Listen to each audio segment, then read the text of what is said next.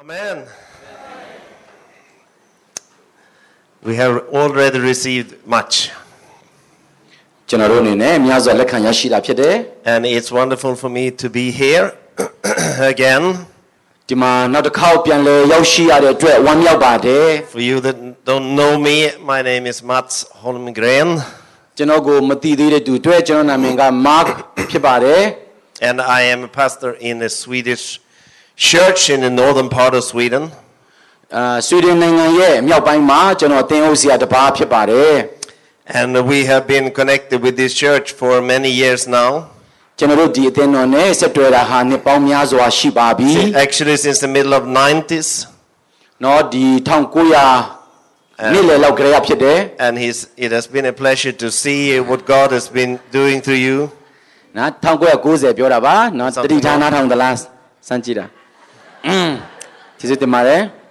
What's happening now? Yeah. It's good. All right.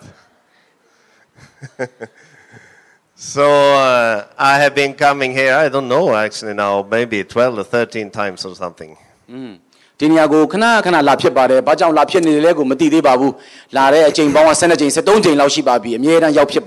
And I have greetings from my church.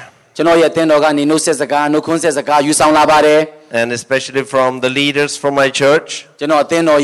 They are greeting you in the name of Jesus. Hallelujah. Amen. And we are so proud to be a part of what you are doing here. But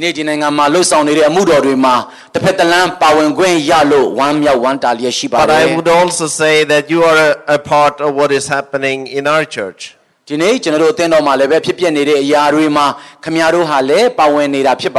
Because every time when I come from here, I am very revived.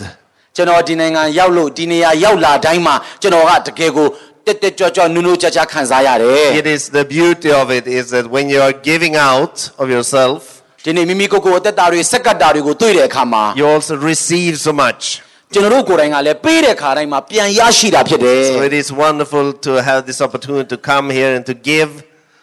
for a week. In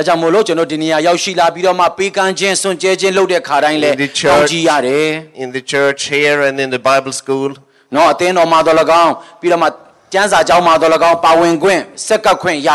And also into the El Shaddai Children's Home.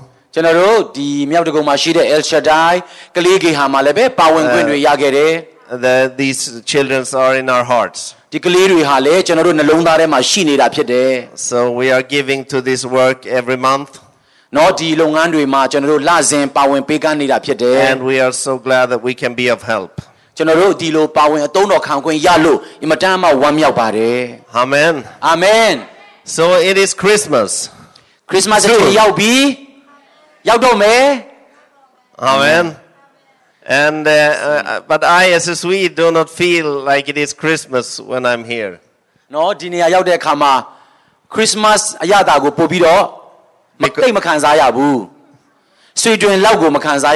because in Sweden it is cold in Christmas. No, Christmas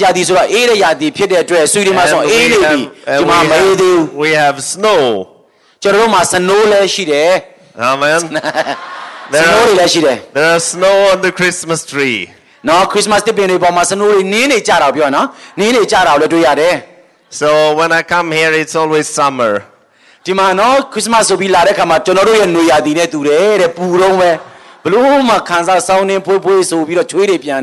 I'm not used to summer in Christmas.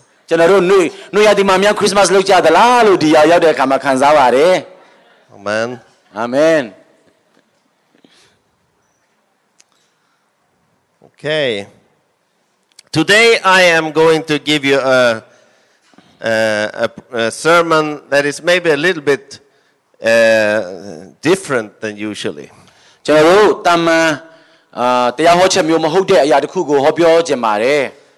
I will speak about when, and the name of my sermon is When God Seems to Be Absent.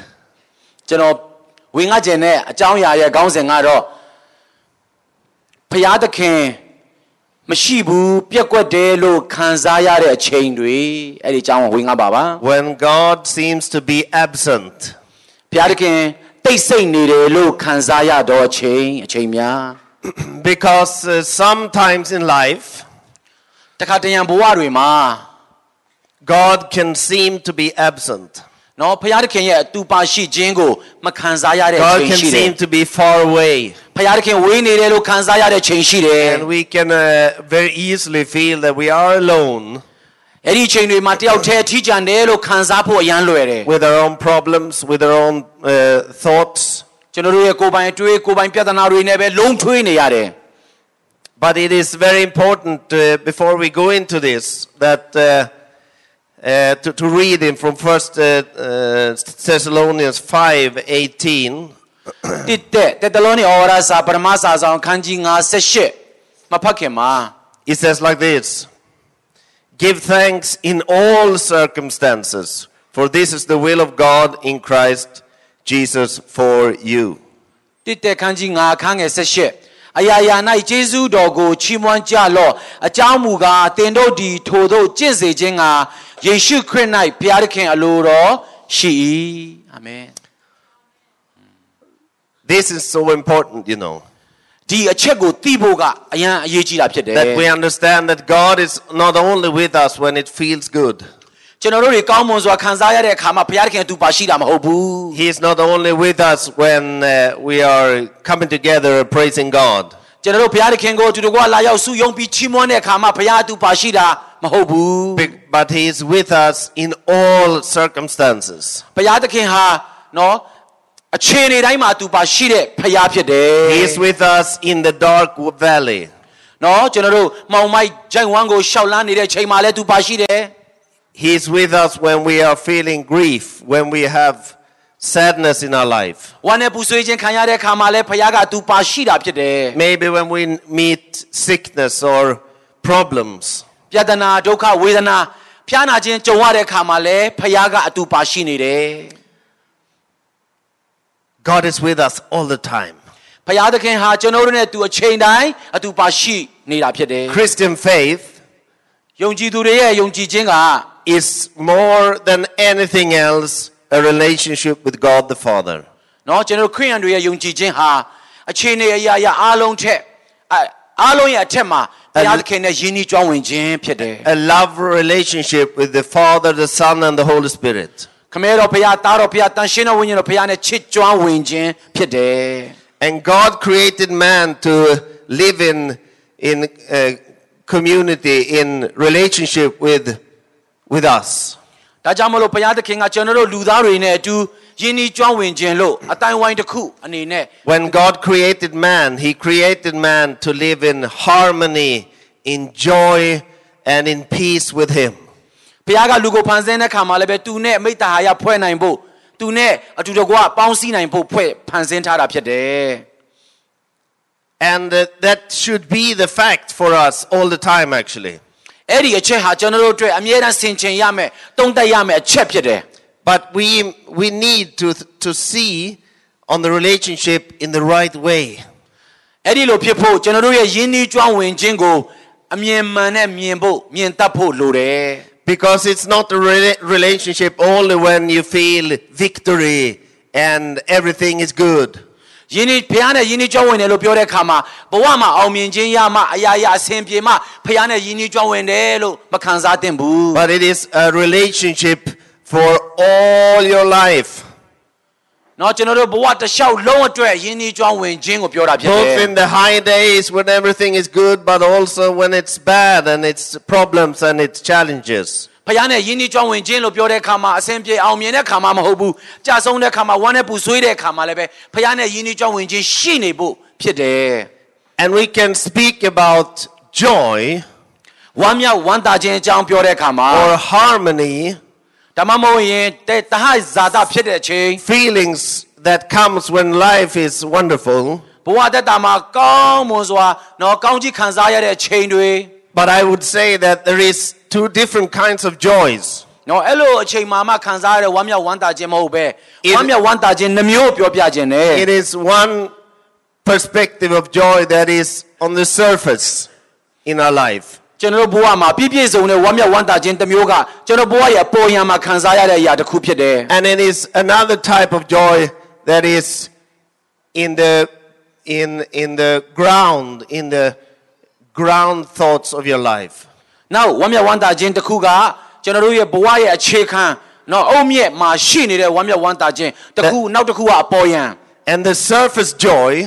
အဲ့ဒီအပေါ်ယံမှာရှိနေတဲ့ဝမ်းမြောက်ဝမ်းသာခြင်းက it is a joy that we all can feel when everything is good. အခြေအနေတွေပေါ်မှာခံစားမှုကောင်းလာရင်ဝမ်းမြောက်လာတဲ့အခြေအနေဖြစ်တယ်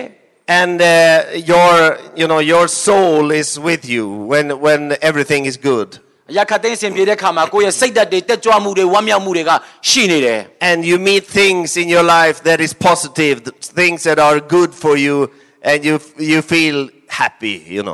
ပျော်ရွှင်တဲ့ခါအရာအစင်ပြေတဲ့ခါ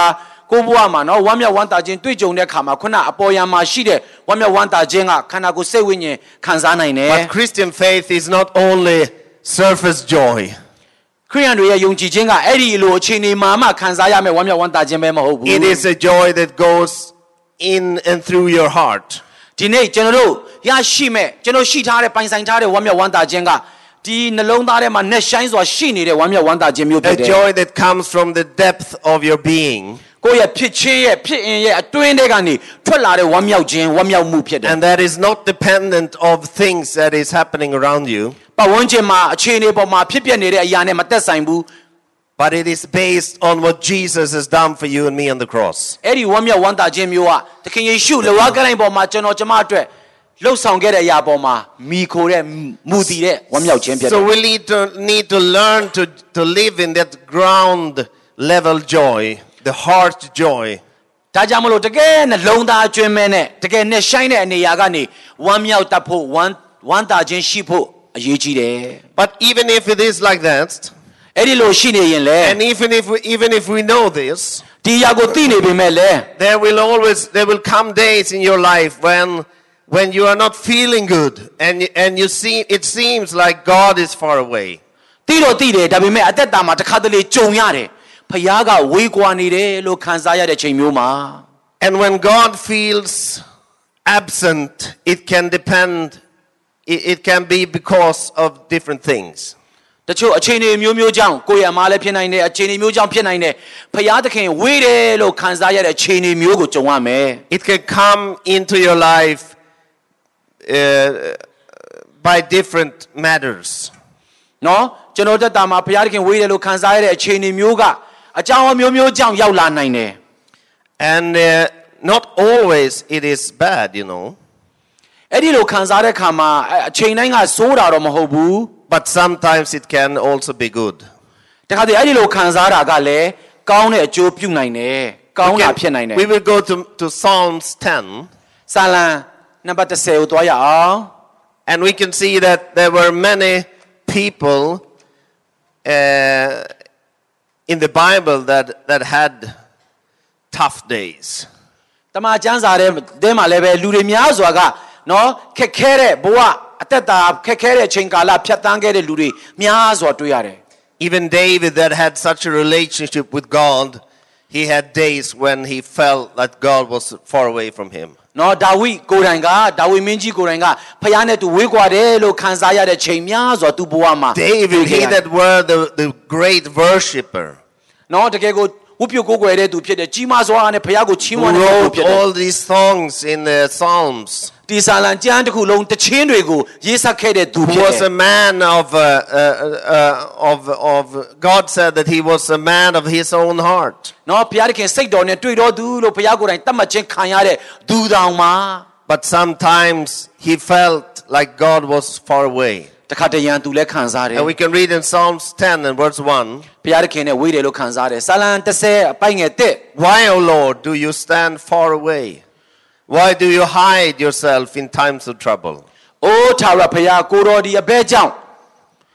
ဝေးဝေးရ၍နေတော်မူသည်။ဘေးရန်တွေရောက်သည့်ကာလအဘဲကြောင့်ပုန်းကွယ်၍နေတော်မူသည်။စာလံနံပါတ်30 We can also go to Psalms 22. စာလံ20 and verse 2. အပိုင်ငယ်1မှာ Oh my God, I cry by day, but you do not answer. And by night, but I find no rest. ကျွန်ုပ်ဖျားနေ့အခါကျွန်ုပ်အော်ဟစ်တော်လဲကိုတော်ဒီနားမထောင်ပါညအခါအော်ဟစ်တော်လဲတက်တာချင်းတို့မရောက်ပါ David came to a place where he didn't see God. ဒါဝိကလည်းပဲသူ့ရဲ့မျက်မှောက်တော်ရှာတဲ့အခါဖျားကိုမတွေ့ဘူး He didn't feel his presence. ဖျားရဲ့မျက်မှောက်တော်ကိုသူအဲ့ဒီအချိန်မှာလုံးဝမခံစားဘူး He didn't feel that God was with him. He cried out, "Where are you, God?" ဖျားသူပါရှိတယ်လို့မခံစားတဲ့အခါမှာအိုးထာဝရဖျားဘယ်ကိုရောက်နေတယ်လဲ And I can say that I will speak about three different things why God can feel absent. နော်တခါတရံမှာဖျားတခင်မရှိဘူးလို့ခံစားရတဲ့အခြေအနေအတွက်အဖြေသုံးခုကျွန်တော်ပြောပြခြင်းတယ် And the first one is that sometimes God wants to test our faith. ပထမအချက်ကဖျားတခင်မရှိဘူးလို့ခံစားရတဲ့အခြေအနေမှာနံပါတ်1ဖျားတခင်ကိုတကယ်ယုံကြည်သလားစမ်းသပ်တာဖြစ်တယ်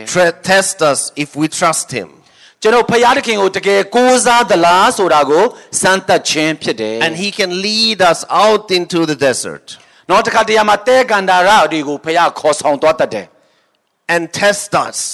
ပြကျွန်တော်တို့ကိုစမ်းသပ်တယ် That if we don't feel his presence. သူရဲ့မျက်မှောက်တော်ကိုမခံစားဘူးဆိုတဲ့အခြေအနေတွေမှာ If သူက we စမ်းသပ် come တယ် into bad circumstances. တခါတလေမှာနော်ဒီအခြေအနေဆိုးတွေကိုတွေ့ကြုံစေတယ် Then what happens to us? အဲ့ဒီအခြေအနေမျိုးကိုဖျားပို့ဆောင်ပေးနိုင်တယ် We fall into rejection. နော်ဒီအေဂုတ်တူပီကိုပြန်ပြီးတော့မှရောက်သွားတယ် Do လို့ we start to be angry at God? နော်ဖျားသခင်ကိုဒေါသအမျက် Do we ဒေါသ start ထွက် to တဲ့အခြေအနေ doubt him? ဖျားသခင်ကိုတန်တရားရှိလာတဲ့အခြေအနေမျိုး God wants to test you. အဲ့ဒီအခြေအနေမျိုးကြုံရတာဟာ So ဖျားသခင်ကတင့်ကိုစမ်းသပ်တာဖြစ်တယ် Even Jesus was sent out into the desert. သခင်ယေရှုကိုယ်တိုင်ကနော်အဲ့ဒီကန္နာရမှာတောထဲမှာစမ်းသပ်ခြင်းစုံစမ်းခြင်းခံရတယ် And he was tested. သူကိုလည်းပဲစမ်းသပ်စုံစမ်းခြင်းခံရတယ် So when this happened, အဲ့ဒီလိုအခြေအနေကြုံတဲ့အခါမှာ I will say, I won't say if this happened, အဲ့ဒါဖြစ်ခဲ့လျင်လို့ကျွန်တော်မပြောဖြစ်တော့အခါ but I will say when it happens, ဖြစ်တော့အခါအဲ့လိုကြုံတဲ့အခါမှာ because I think it happens to everyone. ဘာကြောင့်လဲဆိုတော့လူတိုင်းကတစ်ချိန်မဟုတ်တစ်ချိန်မှာကြုံကြရမှာဖြစ်တယ် You will come there someday. တနေ့ကျရင်တင်းလည်းရောက်လာလိမ့်မယ် And this is a promise from God. အဲ့ဒါဘုရားသခင်ကိုယ်တိုင်ဂရိပေးတဲ့အများကြီးထဲကတစ်ခုကြိုက်တော့မကြိုက်ဘူးဒါပေမဲ့ဂရိထဲမှာပါတယ် Why? ဂရိတော်လိုချင်တာလည်း Because ပါတယ် God wants to test you. ဘာကြောင့်လဲဘုရားသခင်ကတင်းကိုစမ်းသပ်ခြင်းတယ် He wants to test your faith and your obedience to him. ဒီနေ့သူ့ကိုနာခံခြင်းရှိသလားသူ့ကိုတကယ်ယုံကြည်ကိုးစားသလားဘုရားသခင်ကကောင်းကြီးပေးခြင်းလို့စမ်းသပ်တာဖြစ်တယ် And that day maybe you won't feel like praising God. အဲ့ဒီနေ့ရောက်လာရင်တင်းကဘုရားသခင်ကိုချီးမွမ်းကားကုန်ဖို့တွေပါတယ်စိတ်ထဲမှာရှိမှာမဟုတ်တော့ You won't feel like going to church. ဘုရားကျောင်းတောင်တွားခြင်းစိတ်တော်မရှိတော့အဲ့ဒီတော်တွင်းနေမှာ You won't feel like going to small group or cell group or what you have. နော်ကျွန်တော်တို့စမ်းစာလေးလာတဲ့ဖွဲ့ငယ်လေးတွေစုတောင်းတဲ့ဖွဲ့ငယ်လေးတွေကိုလည်းတွားခြင်းမှာမဟုတ်တော့ You are in a testing time. ဘာကြောင့်လဲအဲ့ဒီအတော်တွင်းမှာတင်ဟာစမ်းသပ်စုံစမ်းခြင်းခံရတဲ့ကာလ So what do you need to do in the testing time? အဲ့ဒီလိုကြုံသောအခါဘာလို့တင်တယ်လဲ You need to focus on God. ဖခင်ကိုပဲဘာလို့ရမလဲ Not to focus on God. ဘုရားခင်ကိုမျက်မှောက်ပြုရမယ်ဆက်ဆက်ကြည့်ရှုရမယ် Understand that God wants to test you. အဲ့ဒီအချိန်မျိုးမှာဘုရားခင်ကငါယုံကြည်ခြင်းနာခံခြင်းကိုစမ်းသပ်နေတာပါလားဆိုတာနားလည်ရမယ် And I say like in Thessalonians 5:18,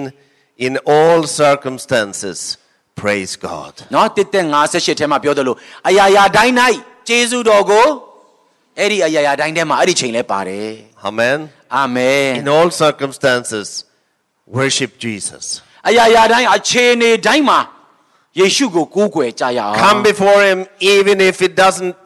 you doesn't feel for it. နော်ကျွန်တော်တို့သူ့မျက်မှောက်တော်မခံစားရင်လည်းသူ့ရှေ့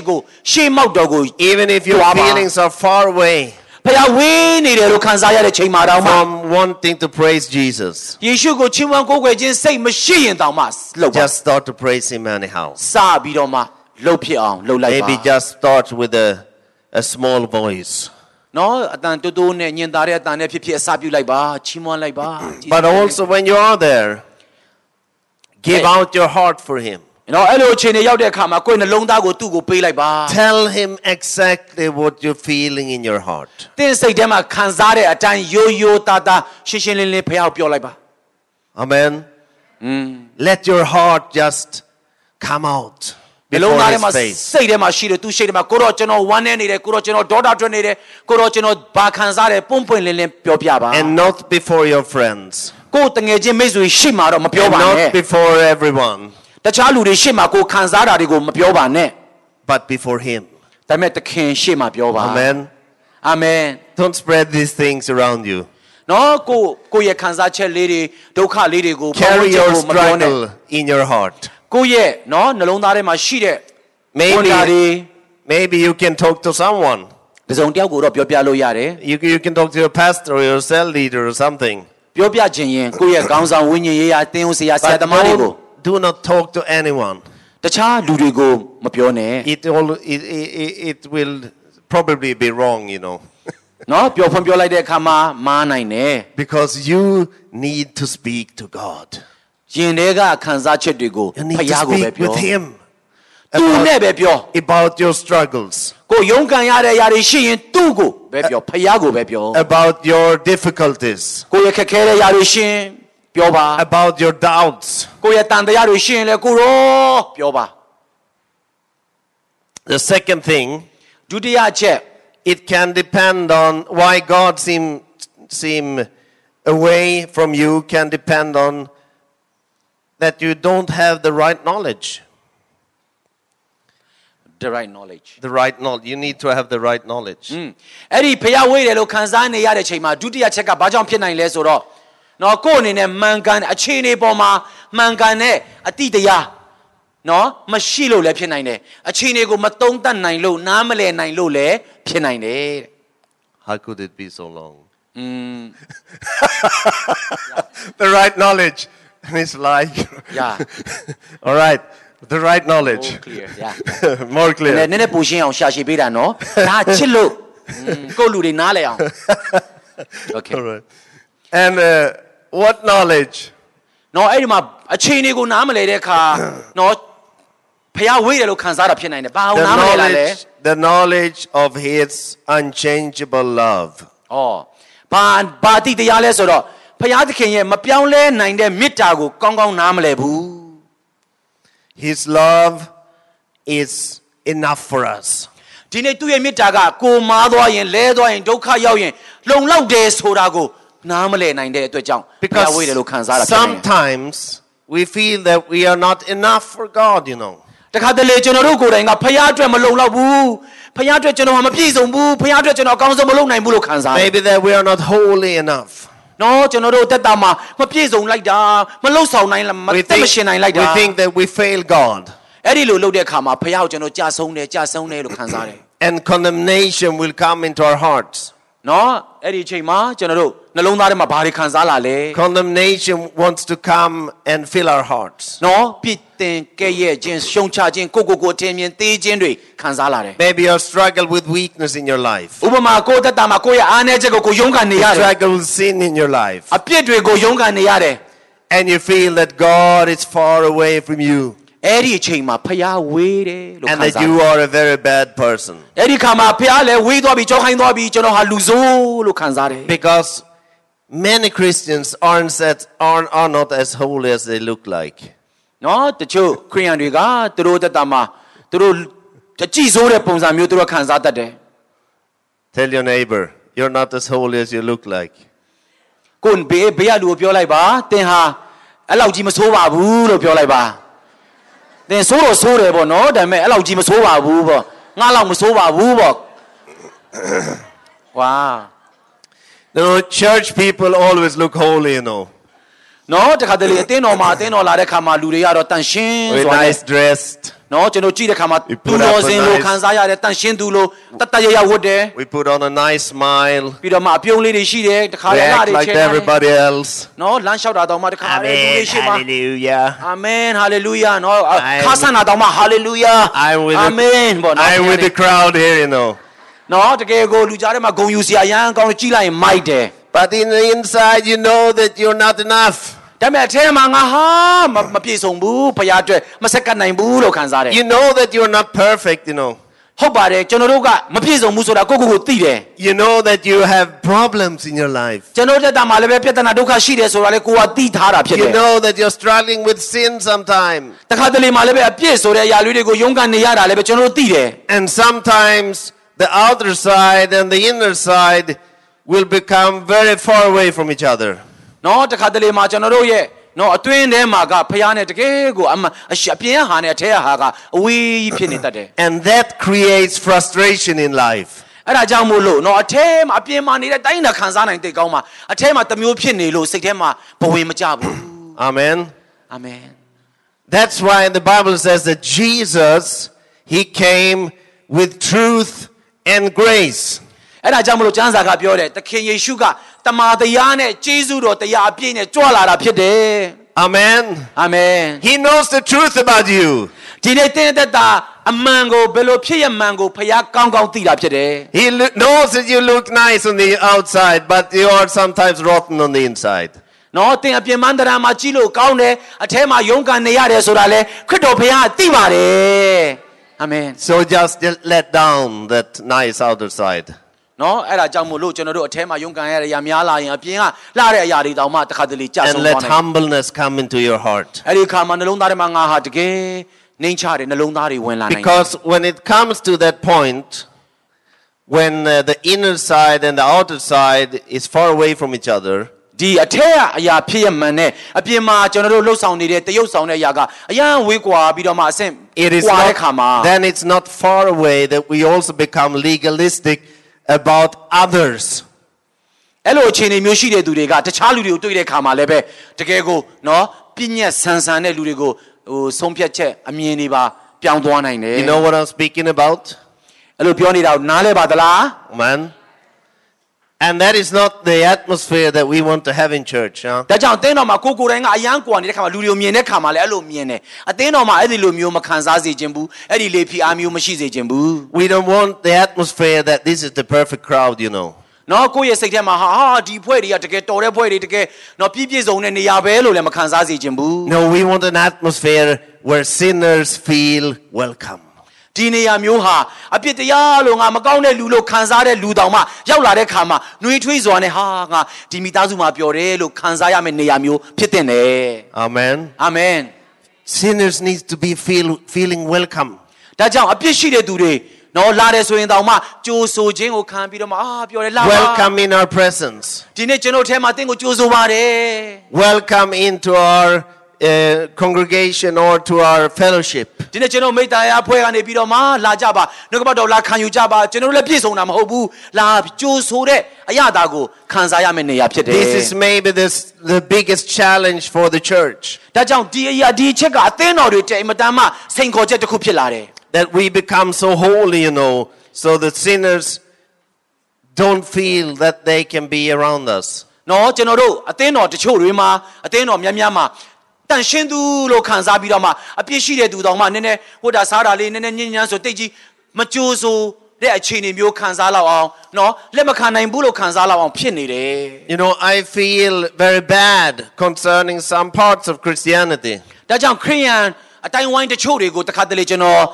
စိတ်မကောင်းမှုဖြစ်တယ် Churches and pastors that are very much concerned about every sinners and sin that is going on in the world. ဒါကြောင့်အပြစ်ဖြစ်နေတဲ့အပြစ်လောကမှာကျင်လည်နေတဲ့အပြစ်သားတွေနဲ့ပတ်သက်ပြီးတော့မှတင်းယုံစရာတချို့ကသူတို့ခံယူချက်တချို့တွေရှိကြတယ် Pointing finger at people and saying, oh, that is wrong and that is wrong and that is wrong. နော်လူတွေကိုတခါတည်းလက်ညှိုးထိုးပြီးတော့မှမင်းတို့အရက်တောက်တာတွေကမားတယ်ဒီလိုပြစ်တွေလုပ်တာမားတယ်ဒီလိုလုပ်နေတာတွေကမားတယ်နဲ့ပဲလက်ညှိုးထိုးတဲ့ဆရာတွေရှိတယ် People know that things are wrong, you know. နော်လူတွေကသိတယ်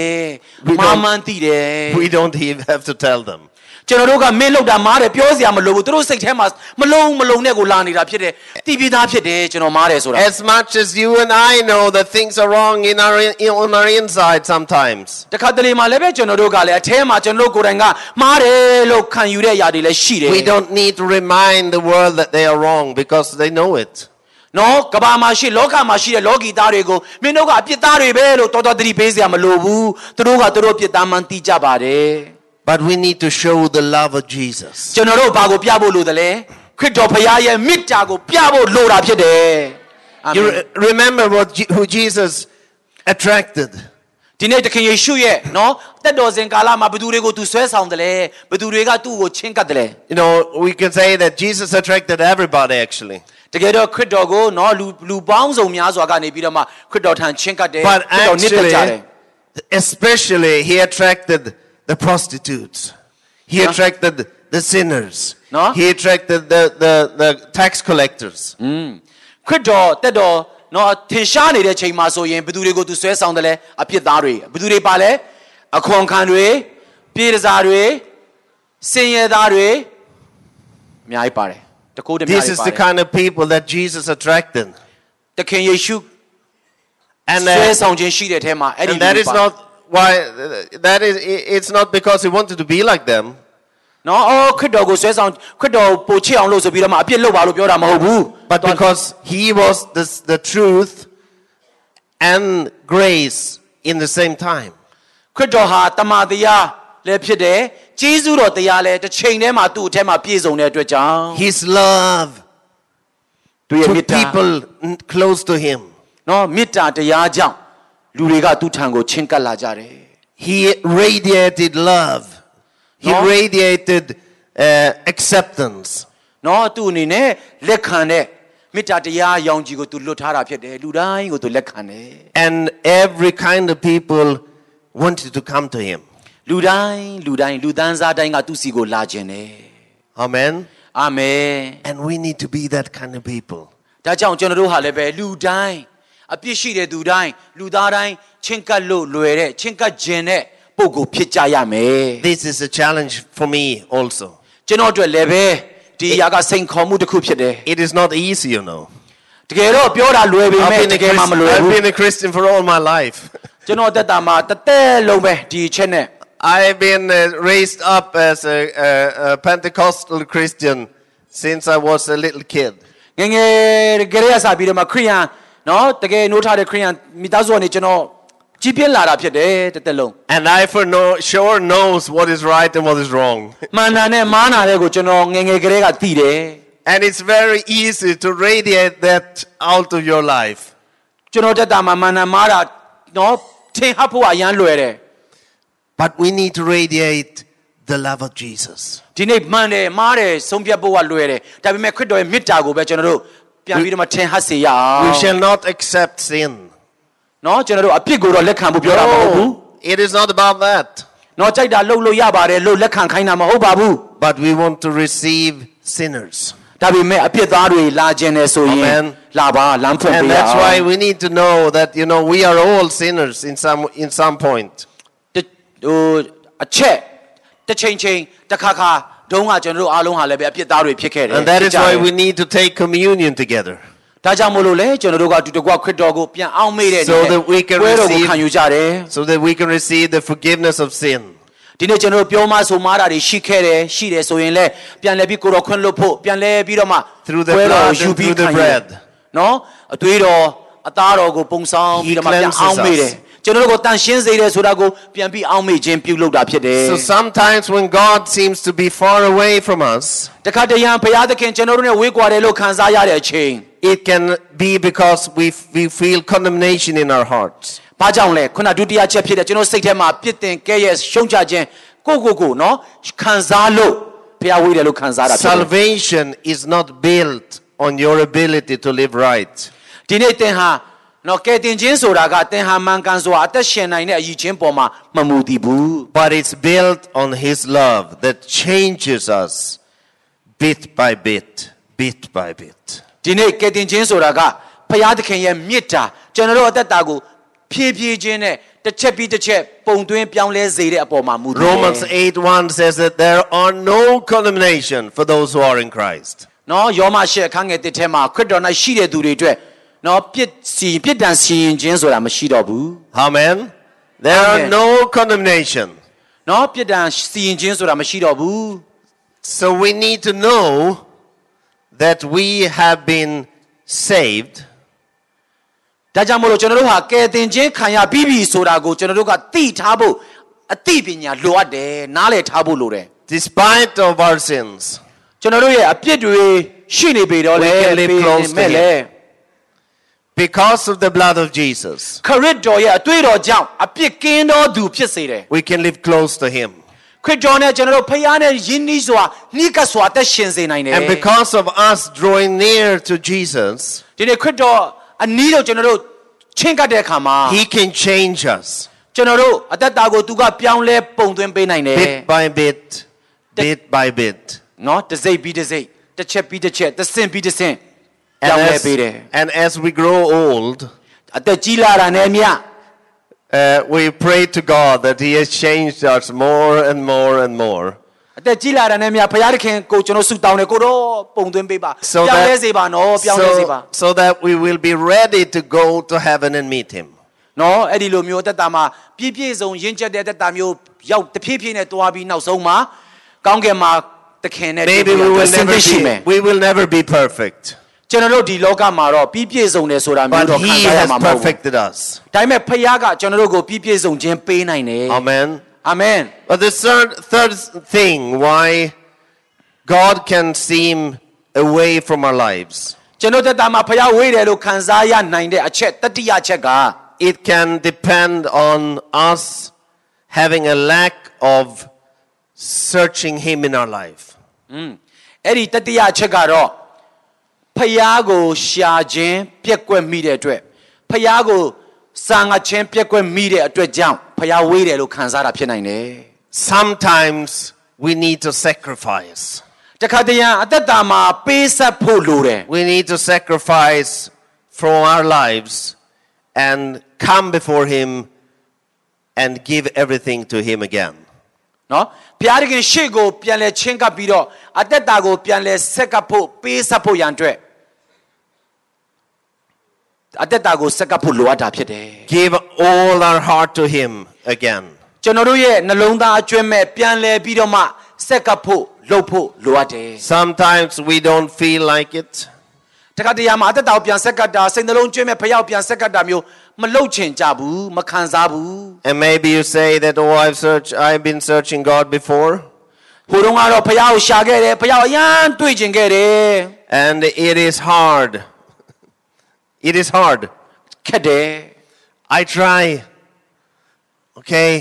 But maybe you need to sacrifice. တခါတလေဖယောက်ကိုရှာဖို့နှလုံးသားကျွမ်းမဲ့ဆက်ကပ်ဖို့ဆိုတာကခက်တယ် Bible is speaking about the sacrifice of praise. အဲ့ဒီလိုလုပ်ဖို့တခါတလေမှာပေးဆက်ဖို့လိုအပ်တယ်ချီးမွမ်း The ခြင်းရစ်ကို sacrifice of worship. နော်ကိုးကွယ်ခြင်းရစ်ကိုပူဇော်ဖို့ချီးမွမ်းခြင်းရစ်ကိုပူဇော်ဖို့ We need to come before Him in a new way. နော်သူ့ရဲ့မျက်မှောက်တော်ကိုကျွန်တော်တို့နီလန်းမျိုးစုံနဲ့နီလန်းသစ်တွေနဲ့ချင်းကပ်ဖို့တွားဖို့လိုတယ် And I have been so touched by a story in Mark 14 that I want us to read. နော်ကျွန်တော်တို့မာကု14မှာပါဝင်တဲ့ဟိုကျမ်းပိုက်လေးမှာပါဝင်တဲ့ပုံပြင်လေးအဖြစ် And it ခွာယူရအောင် it is about one of these sinners that came to Jesus. အပြစ်သားတစ်ယောက်သခင်ယေရှုထံကိုချင်းကပ်လာတယ် It's Mark 14 and verse 3. And while he was at Bethany in the house of Simon the leper, as he was reclining at table, a woman came with an alabaster flask of ointment of pure nard, very costly, and she broke the flask and poured it over his head. There were some who said to themselves indignantly, why was the ointment wasted like that? ဘေဒနီရွာတွင်ရှေမုန်မီရှိသောလူနူ၏အိမ်၌ကိုရောရှိတော်မူသည်ဖြစ်၍မိမတယောက်တည်းအဖိုးများစွာထိုက်သောနာဒုစီမွေးစစ်နှင့်ပြည့်သောကြောက်ဖြူခွက်တစ်လုံးကိုယူခဲ့၍ကိုတော်သည်စပွဲနားမှလျောင်းတော်မူစဉ်ကြောက်ဖြူခွက်ကိုခွဲပြီးမှခေါင်းတော်ပေါ်၌လောင်းတော်မူ၏For this ointment could have been sold for more than 300 denarii and given to the poor, and they scolded her. But Jesus said, leave her alone. Why do you trouble her? She has done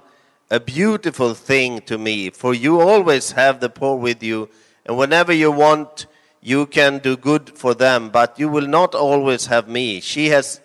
done what she could. She has anointed my body beforehand for burial. And truly I say to you, wherever the gospel is proclaimed in the whole world. What she has done will be told in memory of her. မာကု14:3ကနေပြီးတော့မှ9ထိ4ကနေဆက်ဖတ်မယ်အချို့တို့ဒီဒေါသစိတ်ရှိသည်ဖြစ်၍ထိုစီမွေးကိုဘယ်ကြောင့်ကျိုးမဲ့ဆုံးစေသနည်းဒေနာရီအပြား300မကသောဖိုးနှင့်ရောင်း၍ဆင်းရဲသောသူတို့အားပေးเสียကောင်းသည်ဟုဆို၍ထိုမိမကိုအပြစ်တင်ကြ၏ယေရှုကလည်းထိုမိမကိုရှိစေတော့အဘယ်ကြောင့်နှောက်ယှက်ကြသနည်းသူသည်ငါ၌ကောင်းသောမှုကိုပြုပြီးဆင်းရဲသောသူတို့သည်တင်တို့၌အစဉ်ရှိကြ၏တင်တို့လိုရှိသည့်အတိုင်းသူတို့အားယေရှုပြုနိုင်၏ငါမူကားတင်တို့၌အစဉ်ရှိသည်မဟုတ်ဤမိမသည်တတ်နိုင်သမျှပြုပြီးငါအလောင်းကိုတကြိုမီဟုပြင်ဆင်ခြင်းကငါကိုစီမွေးနှင့်လူ၍တတိလူနှင့်တတိငါမှန်ဆိုဒီကဧဝံဂေလိတရားကိုမြေတပြင်လုံးတွင်ဟောသောအရရတို့၌ဤမိမကိုအောင်းမေ့စရာဖို့သူပြုသောဤမှုကိုကြားပြောရကြလက်တန်းဟုမိန့်တော်မူ၏အာမင် This woman that was considered to be a sinner, ဒီအမျိုးသမီးဟာအပြစ်ရှိတော်သူလို့ဒီမှာသတ်မှတ် she ထားတယ် came before Jesus and she fell on his feet. တခင်ယေရှုစီကိုချင်းကပ်လာပြီးတော့မှခြေတော်ရင်းမှာပြတ်ဝတ်ပြီးတော့ And she gave the best that she had. သူမမှာရှိတဲ့နော်အကောင်းဆုံးအရာတန်ဖိုးဖိုးများစွာထိုက်တဲ့သူမဘဝနဲ့နော်တန်ဖိုးရှိတဲ့အရာတစ်ခုယူလာတယ် She gave the perfume that she would have for her wedding. နော်အဲ့ဒီနာဒုစီမွေးဆိုတာကအမျိုးသမီးအဲ့ဒီခေတ်အခါမှာအမျိုးသမီးတစ်ယောက်ကအိမ်ထောင်ကြတဲ့ခါမှပဲတုံးလို့ရတဲ့အရာ And it was very valuable. သူမဘဝအတွက်ဘဝမှာနော်အရေးကြီးတဲ့တန်ဖိုးရှိဆုံးအရာလို့သတ်မှတ်လို့ရတယ် This oil represented her future. သူမရဲ့အနာဂတ်မှာအိမ်ထောင်ကြမယ်မိသားစုရှိလာမယ်သူ့ရဲ့အနာဂတ်ကိုပုံဆောင် It တဲ့ represented her စီဖြစ်တယ် her security. သူမရဲ့ဘဝလုံခြုံမှုကိုပုံဆောင်တယ် It's represented her provision. နော်သူမဘဝမှာနောက်ဘဝနော်ဒီထောက်ပံ့ခြင်းတွေရလာမယ်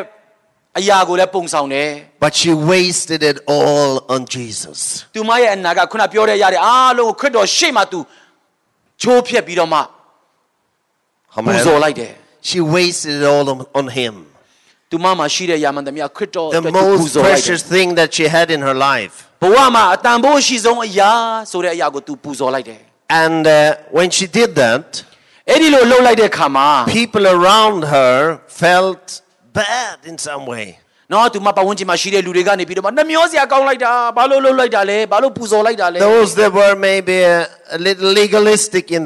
their lives. သူတို့တချို့ဘဝတွေမှာလည်းပဲခုနလိုပေါ့နော်သူတို့နည်းနည်းစီရင်တဲ့စိတ်ဓာတ်ရှိတဲ့လူတွေလည်းရှိတယ် They had smart ideas, you know. နော်သူတို့စီမှာက idea တွေကဒါဒီလိုလုပ်လိုက်ရင်ဒီလိုရမယ်ဒီလိုရောင်းလိုက်ရင်ဒီလောက်ရမယ်ဆိုတဲ့သမားတွေလည်းရှိတယ် We could have used that oil and sell it and give it to the poor. နော်တချို့အကြံပေးတယ်ဒါလေးရောင်းပြီးစင်းသားတွေကိုပေးပါလားနဲတာမဟုတ်ဘူး Yeah, that was reasonable. သူတို့အဲ့လိုပြောတာကလည်းပဲအကျိုးကြောင့်စီလျော်တယ် That was a very good thought. သူတို့ပြောတဲ့အကြံကလည်းပဲအင်မတန်မှကောင်းတဲ့အတွေးအကြံဖြစ်တယ် But it was something special with what that woman did for Jesus. ဒါပေမဲ့အမျိုးသမီးကချိုးဖဲ့ပြီးတော့ခရစ်တော်အတွက်လှုပ်ဆောင်လိုက်တဲ့အခါမှာပို့ပြီးအတိတ်ပဲရှိတဲ့အရာတစ်ခုကို She was too much, you know. တွေ့ရတယ်သူမကပို့ပြီးတော့ဖခင်အတွက်အလွန်အကျွံလှုပ်ခြင်းတဲ့ဆန္ဒရှိတယ် She made a sacrifice that seemed to be too much for people. တခြားလူတွေအတွက်လွန်လိုက်တာဆိုတဲ့အရာမျိုးကိုသူမကဖခင်အတွက်လှုပ်ဆောင်ခြင်းနဲ့ပူဇော်ခြင်းနဲ့ And she wasted it all on Jesus. ဒါကြောင့်မလို့သူကခွဲလိုက်ပြီးတော့ခရစ်တော်အပေါ်မှာအကုန်လုံးကိုသူသုံးလိုက်တယ် Actually, this was the reason why Judas decided that he wanted to betray Jesus. အဲ့ဒီအချက်ကြောင့်လည်းဖြစ်နိုင်တယ်ယူဒရှာကယုတ်ကခရစ်တော်ကိုတစ္ဆာဖောက်ခြင်းနဲ့စိတ်ပေါက်လာတယ် You read in verse 10 and you can do it when you come home. အိမ်ပြန်တဲ့ခါမှာပိုင်ငယ်30တွေဖတ်ကြပါ But because of this, he decided that he wanted to betray Jesus. နော်ဒီအချက်လေးတွေကိုအောက်မှာဆက်ပြီးလေ့လာခြင်းအပြင်ယူဒရှာကယုတ်ကခရစ်တော်ကိုတစ္ဆာဖောက်ခြင်းနဲ့စိတ်ဒီမှာဝင်သွားတယ် She gave her whole heart to him. တစုံတစ်ယောက်ကနှလုံးသားကျွမ်းမဲ့နဲ့သူ့မှာရှိတဲ့အရာကောင်းဆုံးကိုပူဇော် She လိုက်တဲ့ gave အခါမှာ her future to him. သူမရဲ့အနာဂတ်တွေအကုန်လုံးကိစ္စမရှိအိမ်ထောင်မကြိုက်နေပါစေတော့ She gave her security to him. သူမရဲ့ဘဝမှာလုံခြုံမှုတွေအနာဂတ်မှာနော်ဟိုမျော်လင့်စရာတွေအကုန်လုံးဖခင်ကိုပေးလိုက်တယ် And that is what we need to do also. ဒီနေ့ကျွန်တော်တို့တက်တာမှာလည်းပဲလိုအပ်တယ်ဆိုရင်ဘဝရဲ့အနာဂတ်ဘာလို့ဆွဲကင်ထားတယ်လဲဖခင်ကိုပူဇော်လိုက်ရအောင် We need to give a sacrifice sometimes. တခါတရံမှာလည်းပဲနော်ရှိလို့ပေးတာမဟုတ်ပဲပူဇော်ပြီးတော့မှတကယ်ကိုပေးဆက်ခြင်းရစ်ကိုတခါတလေပူဇော်ရအောင် Whether you are in one of these categories, နော်ဒီ3ချက်ထဲမှာတစ်ချက်သင်အနေနဲ့တက်ဆိုင် Whether you are in the desert, maybe God has led you out into the desert. ဖခင်ကိုယ်တိုင်ကနေပြီးတော့မှလမ်းပြတယ်သင်ကိုစုံစမ်းတွေးဆောင်ခြင်းကာလကိုပို့ဆောင်တယ်ဆိုရင် Maybe you think that God has deserted you because you are a sinner. နော်ငါဟာပြစ်သားပဲဒါကြောင့်ဖခင်ငါ့ကိုခွဲခွာတာဖခင်ငါနဲ့ဝေးတာဖြစ်မယ်လို့သင်ခံစားတဲ့အချိန်မျိုး Or maybe you are just lazy. ဒါမှမဟုတ်ရင်ကိုယ်တိုင်ကနော်ကျမ်းစာပတ်ဖခင်ကြောင့်သွားဆူတောင်းပြင်းလို့ဖခင်နဲ့ဝေးနေတာမျိုးဆိုရင် Don't wanting to really pay the price for Jesus. နော်ခရစ်တော်အတွက်ဘာမှပေးဆက်ခြင်းနဲ့ဆန္ဒမျိုးမရှိဘူးဆိုရင် Whether you are in one of these categories, အဲ့ဒီအချက်3ချက်ထဲမှာတစ်ချက် I would like you to just give your heart to Jesus this morning. ဒီနေ့မနေ့ဖခင်ကိုနှလုံးသားပြန်ပေးရအောင် We can all stand. အားလုံးမတရားကြရအောင်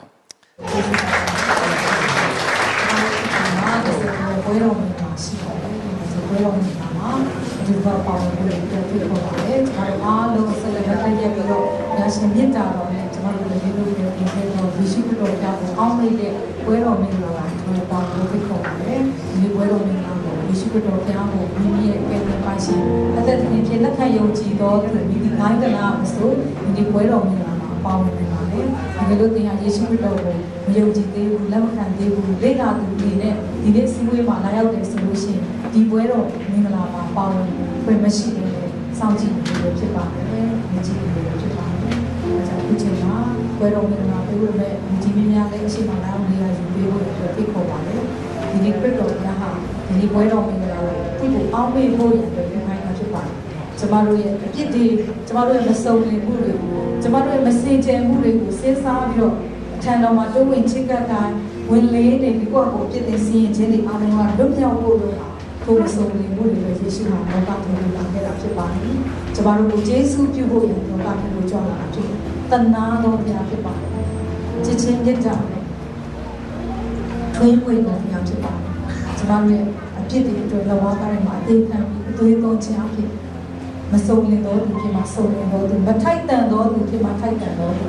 အဝေးမှာရောက်ပြီးတော့ပြစ်သားတွေဖြစ်တော့ဖယားသားဖြစ်ရတော့တယ်။ဘုရားရှင်ရဲ့ယေရှုပြုခြင်းအောင်းကြည့်ပေးခြင်းခံစားရဖြစ်ပါတယ်။ဒီခံရတဲ့ဝေဒနာတွေဒီခံရတဲ့ခြေကွဲခြင်းတွေအဖြစ်ကျမတို့နှလုံးသားတွေမှာတကယ်ပဲလူတို့တဲ့စမမီနဲ့ညီတဲ့ခြင်းတွေလက်သိခြင်းတွေနဲ့အောင်မြင်ခြင်းတွေရောက်ရတဲ့နှလုံးသားမှာဒီမွမ်းခဲ့တာဖြစ်ပါတယ်။ဒီဆင်းရဲခံခြင်းကကျမတို့စီးစိမ်ကြုံရဖို့ဖြစ်ပြီးဒီခံရတဲ့ဝေဒနာအဖြစ်ကျမတို့အရောက်စီတာအနာရောဂါရှိသမျှလွတ်မြောက်ဖို့ဖြစ်ပါတယ်။အဲကြောင့်ဒီနေ့ပွဲတော်မင်္ဂလာမှာပါဝင်တော်သူများခရစ်တော်ယေရှုဖျားကျွန်တော်အတွက်ပြုခဲ့သောအမှုကိုအောက်မေ့နဲ့ပါအောင်ဖို့ကျွန်တော်ဖိတ်ခေါ်ချင်ပါတယ်ဒီကနေ့သူ့ရဲ့ချိုးဖဲ့သောကိုယ်ခန္ဓာနဲ့ကျွန်တော်တို့အရောက်စီတိုင်းကိုရွေးဝယ်ခဲ့သောခရစ်တော်ရဲ့မေတ္တာနဲ့အသက်ဆုံးခဲ့သောယေရှုပြုခြင်းကိုကျွန်တော်တို့ပြန်လည်အောက်မေ့ဖို့ရွာဝင်ဖို့ဖြစ်ပါတယ်ဆိုတဲ့ကြောင့်ဖိတ်ခေါ်ချင်တယ်ခဏလောက်ဆုတောင်းရအောင်မေတ္တာတော်ရှင်ဖာကိုရဲ့ချိုးဖဲ့သောကိုယ်ခန္ဓာတို့ယေရှုတင်တယ်ကိုတော်မြတ်နဲ့တလုံးသွားတယ်ဖြစ်ဖို့သာသမီတို့ကိုကိုတော်ရွေးဝယ်ခဲ့သောကြောင့်ယေရှုတင်တယ်ကိုတော်လောကတိုင်းမှာပေးဆက်ခဲ့သောတိုင်းတိုင်းချက်အဖြစ်အနာရောဂါရှိသမျှပျောက်လျက်ရှိပြီးတော့ဂတိထားတော့ယေရှုတင်တယ်။တာမရီအနာရောဂါရှိသမျှကိုယူတင်ဝတ်ဆောင်တယ်။ကျမ်းမာခြင်းကိုတာမရီအပိုင်ပေးပြီးဖြစ်တော့ကြောင့်ယေရှုတင်တယ်။ဒီနေ့ပွဲတော်မင်္ဂလာမုတ်ကိုပါဝင်သုံးဆောင်တော်သူတိုင်းခရစ်တော်ဖျားချိုးဖဲ့သောခန္ဓာကိုအားဖြင့်ကိုတော်နဲ့သလုံးတဝတဲ့အသွေးသားတညီတို့ညွတ်ထဲနဲ့ကိုတော်ရဲ့အိမ်တော်သားဖြစ်ခြင်းကျမ်းမာခြင်းခွင့်ကိုရကြောင်းတကယ်ပဲအသက်တာထဲမှာတက်တည်ဖြစ်စေတော်မူပါပွဲတော်မင်္ဂလာမုတ်ပေါ်မှာကောင်းချီးပေးပါနာမတော်အလိုငါဘုန်းတော်သင်ရှားစေပါဒီနေ့သားသမီးတို့အတွက်သုံးတော်မူသောအသွေးတော်နဲ့သားသမီးတို့ကိုကိုတော်အနာမှာဆွဲခဲ့သောကြောင့်ယေရှုတင်တယ်အပြစ်တင်သောဘုရားမဟုတ်တယ်အပြစ်စင်ခြင်းအလုံးစုံကလွတ်မြောက်ဖို့ရအသွေးတော်နဲ့ရွေးဝယ်ခဲ့သောကြောင့်ယေရှုတင်တယ်တနာခြင်းကယုံနာကြီးမားစွာဖြင့်သားသမီးတို့ကိုကိုတော်ထံတော်ပါမှာအသွေးတော်အပြည့်ဆွဲခေါ်ခဲ့သောကြောင့်ယေရှုတင်တယ်ဒီအသွေးတော်ထဲမှာပါရှိသောကိုတော်ရဲ့တကိုးတော်နဲ့လွတ်မြောက်ခြင်းကောင်းကြီးချမ်းသာဟာဒီကလေးပွဲတော်မင်္ဂလာစပြည့်ပါဝင်သုံးဆောင်တော်သူတွေပေါ်မှာတက်ရောက်ကိုယေရှုနာမနဲ့ကောင်းချီးပေးပါလေအသွေးတော်မြတ်အဖြစ်ချမ်းသာခြင်းအသွေးတော်မြတ်အဖြစ်အောင်မြင်ခြင်းအသွေးတော်မြတ်အဖြစ်ကိုတော်ဖြူစင်ခြင်းသွေးတော်မြတ်အဖြစ်ကောင်းချီးမင်္ဂလာဖြောင့်မတ်ခြင်းအလုံးစုံကိုပြန်လဲအောင်မေလဲပါဝင်တော်သူဖြစ်စေပါချီးမွမ်းခြင်းအလုံးစုံကိုတော်ကိုအနှံ့နဲ့ယေရှုပြားနာမနဲ့အတူတူကဆုတောင်းဆက်ကပ်ကြပါလေပါအာမင်ကျမတို့မကြခင်မှာဒီပွဲတော်မင်္ဂလာနဲ့ဘုန်းတော်စပီးကိုလာရောက်ပေးမှာဖြစ်ပါတယ်အားလုံးအတူတူရပြီးမှပဲကျမတို့ပြန်နေသေးပါဝင် သုံးဆောင်ဖို့ဖြစ်ပါတယ်အခုချိန်မှာဘုရားရဲ့မြတ်တာကိုအောင်ပေးနေတဲ့ဘုံတော်ချီးမွမ်းခြင်းနဲ့ကျမတို့နှလုံးသားထဲမှာယေရှုကိုအောင်ပေးတဲ့ပါဝင်ရင်းနဲ့ရဆောင်ရအောင်လို့အားလုံးဖိတ်ခေါ်ပါတယ်ဒီနေ့ပွဲတော်မြင်လာမှာရတဲ့ရထိုက်တော်သူများအားလုံးရပြီးပြီလို့ပြောနေပါတယ်သခင်ယေရှုခရစ်တော်ဖျားဟာယန်သူလက်ကိုအနံ့ချင်းခံတော်တင်ရမှာမဟုတ်ဘူးယူ၍ယေရှုတော်ကိုချီးမွမ်းပြီးမှာဒီမဟုတ်ကဒီလိုဖို့လို့မှာချိုးဖဲ့တော်ငါရဲ့ကိုယ်ခန္ဓာဖြစ်တယ်ယူ၍စားကြပါငါ့ကိုအောင်မြင်ဖို့ရဒီတို့ပြကြတော့ခရစ်တော်ကမိန့်မာထားတာကျမတို့ကချိုးဖဲ့ခြင်းခံတော့ခရစ်တော်ရဲ့ကိုယ်ခန္ဓာထိုကိုယ်ခန္ဓာအဖြစ်ကျမတို့ဒီဖျားရဲ့နိုင်ငံတော်သားအဖြစ်သွတ်သွင်းခြင်းနဲ့ကိုရောမြတ်ရဲ့အသွေးသားနဲ့ကျမ်းမာခြင်းဟောအားနဲ့ပြေဝခြင်းဖျားရှင်နဲ့အသက်တော်တော်ဖြစ်ခြင်းနဲ့အသွေးကိုပြောင်းစေတော့ခရစ်တော်ရဲ့မြတ်တာကိုအောင်မြင်တဲ့ဒီဘွဲတော်မှာမဟုတ်ကျမတို့ဒီလိုသုံးဆောင်ကြရအောင်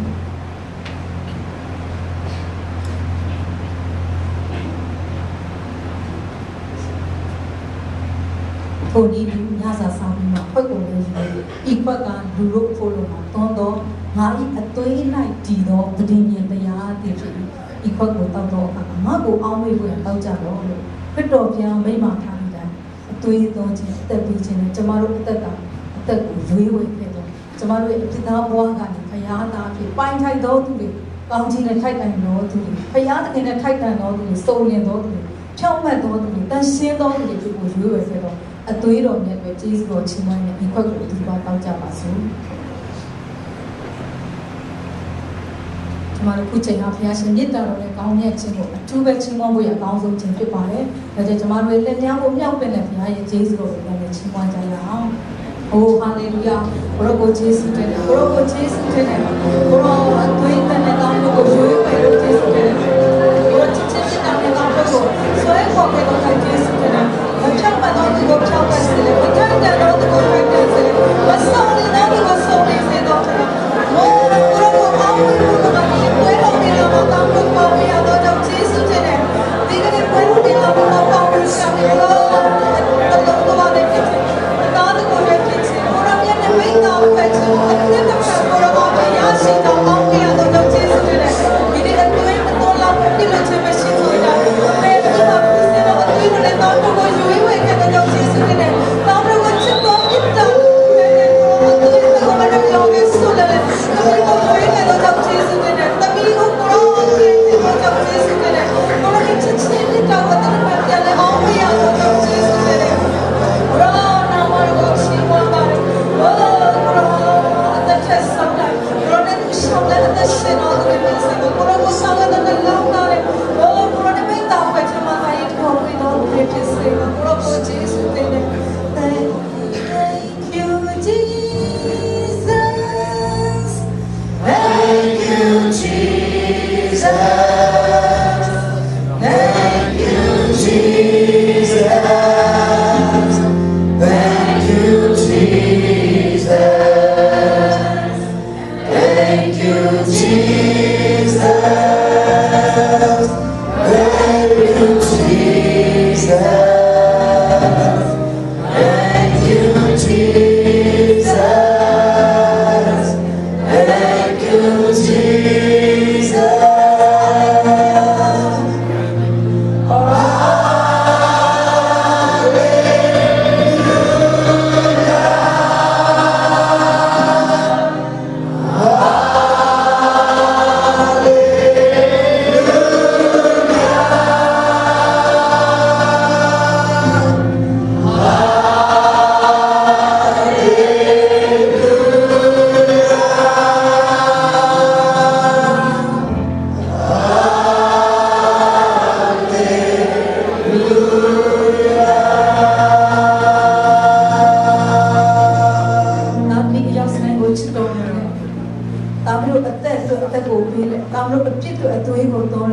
ရွေးဝယ်တော်မူသောကယ်တင်ရှင်ယေရှုခရစ်တော်ဖျား၏ကယ်တင်တော်မူခြင်းကျေးဇူးတော်သည်မှာတပါးတိကောင်းတော်ကိုစွန့်တော်မူသည်လည်းမပြောပဲ။တာမီအယောက်စီတိုင်းကိုတကူးတယောက်စီတိုင်းကိုချစ်တော်မူသောခမည်းတော်ဖျား၏ချစ်ခြင်းမြတ်တော်နဲ့တန်ရှင်သောဝိညာဉ်တော်ဖျား၏အထူးပါရှိခြင်းမိတ္တာအဖွဲ့ခြင်းနာမတော်ဖုလမတမန်တရားလက်နဲ့မှသွေးဆောင်ခြင်းကျေးဇူးသည်ယနေ့မှရောက်ရှိလာကြသောဒီဘုံမှာအယောက်စီတိုင်းပေါ်သို့ကာလအစဉ်မပြတ်တက်ရောက်တည်ရှိတည်နေပါစေသော။